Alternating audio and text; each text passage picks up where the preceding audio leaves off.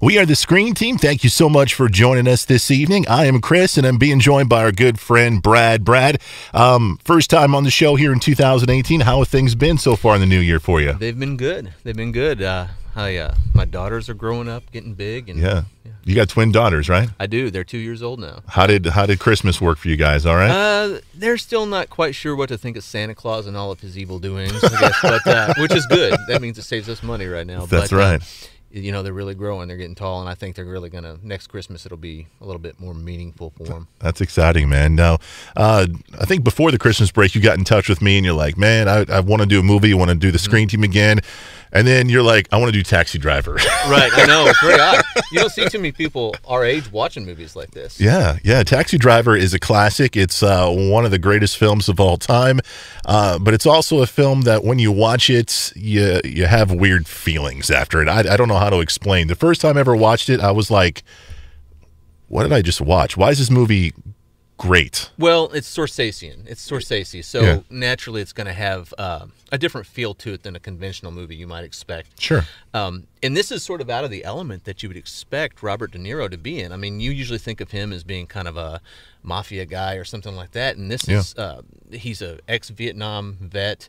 He's moved back to the United States on honorable discharge, and he's frankly trying to make himself make it on his own, and he's depressed and he's not able to sleep, so he takes a job as a taxi driver, and he just is inundated with the filth of the city, and I think that's why they made the movie that way. Yeah, and he volunteers for that shift, right? He wants that. He wants it. He can't sleep anyway. Yeah. And the whole movie, and I actually read up on this, the whole movie was designed to be sort of like a daydream state. It was designed to make the audience member actually feel like they were Insomniac 2 or in sort of a druggy state, which I've never used drugs, but I can imagine it's what it would feel like. So let me ask you, when you were watching this film, did you feel that way watching it?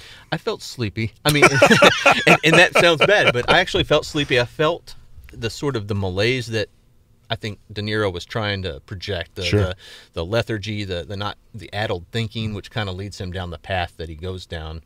I mean, I can't identify with his way of thinking, but I can definitely see how that character got that way. Yeah. So De Niro's the man. I mean, how did you think about his performance? Were you is this one of the all-time great performances? I would say it is. I mean, it's not his conventional type of role, and of course things like Meet the Parents, which I think he's hilarious in. It's not his conventional role either. But exactly. But that whole intimidating father-in-law thing kind of goes along with his mafia persona. Sure. But this one he plays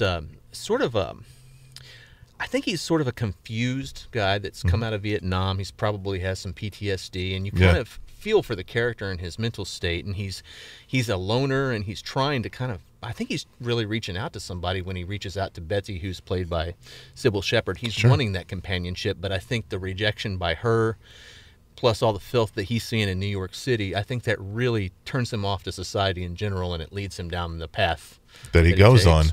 Now, he sees all this filth. It disgusts him. He wants to do something about it. He wants to somewhat make a difference. There's a few scenes with a politician, and he kind of wants to maybe help him, but then later on in the film he doesn't. And there's scenes with a very young Jodie Foster. Right. Jodie Foster was 12 whenever they made this movie. Yeah. Actually, it's because of the grave nature of the film and the adult themes. She actually had to be accompanied by guardians, things like her mother, and of course, I think some other friends of the family that actually were on set, and she had to be counseled about, the scenes that they were portraying in the movie. Sure. I mean, I need to be counseled after watching those scenes.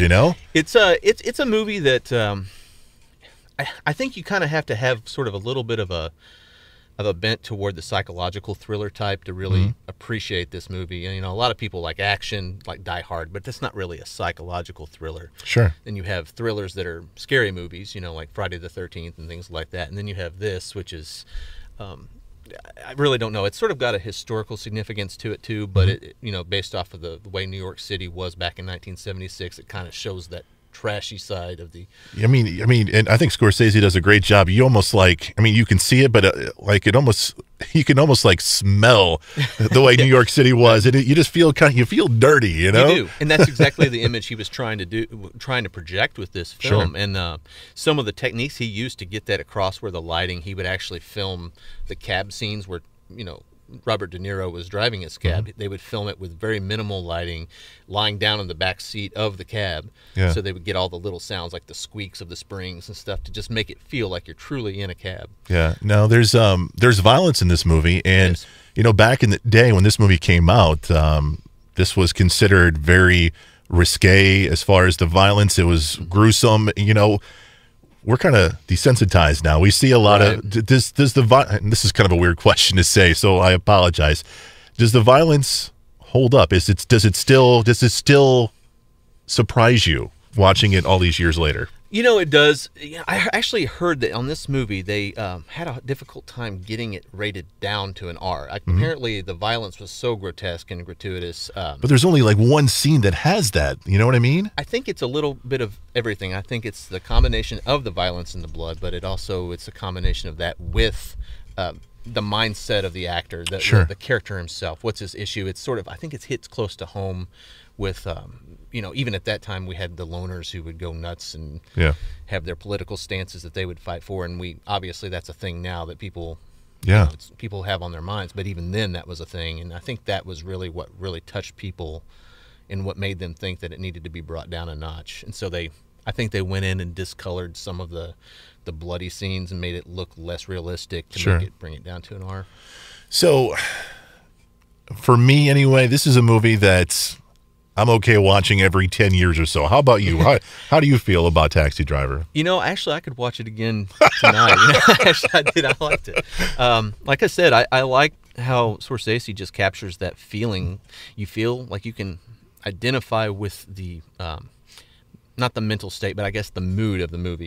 You really feel like you're in the sewers of New York and the underbelly. You're seeing all the filth and the sleaze that goes down. You feel like you're there. You feel damp and dank like you do in the movie shows. You really do. Movie's called Taxi Driver. Scorsese directed. Robert De Niro's in it. Harvey Keitel is in it. Sybil Shepherd, like you said.